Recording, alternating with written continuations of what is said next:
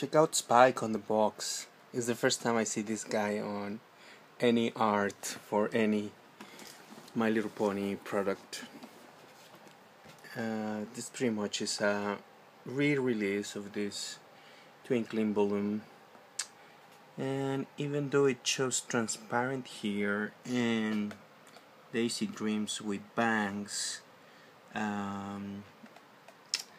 no, she's not with bangs on the toy itself. It's just a regular Daisy Dreams, and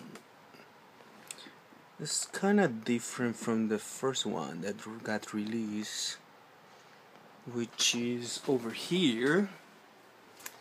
And as you can see, this one has painted, but it's pretty much the same articulation of things. Yep, I think they did not paint it this one again like they did before. So it's at Kohl's now, and it's a pretty cool set. Okay guys,